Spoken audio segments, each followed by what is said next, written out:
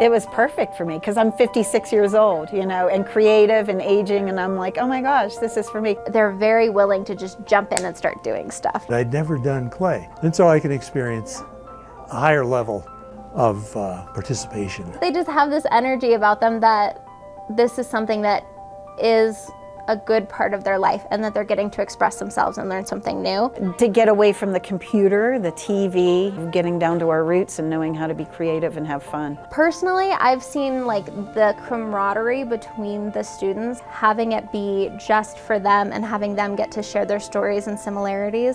I can meet more people. It's real easy just to hibernate and sit on your lawn, and it keeps me busy.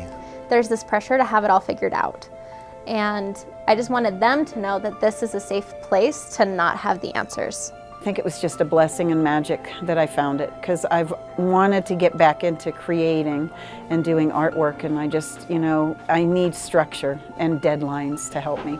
Just having companionship with people that are older than me and being able to find the similarities has just been a really good opportunity for me. I'm anticipating, you know, continuing doing something here after I get done. It was definitely their time to kind of express themselves and have a good experience.